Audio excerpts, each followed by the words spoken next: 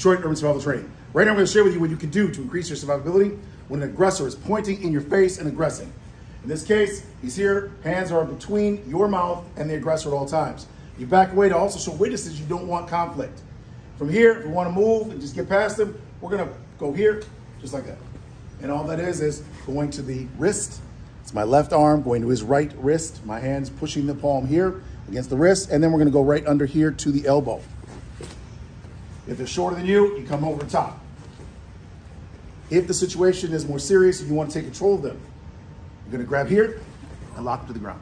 And all that is grabbing the base of the index finger, pressing down, pushing the finger back towards the middle of their chest while you grab the wrist for support and lock them to the ground. If it's more serious, you're going to come here, grab the hand, stomp through the knee, go to the eyes, and then strike the throat, right? The hyoid. This is an intelligent option which will increase your survivability.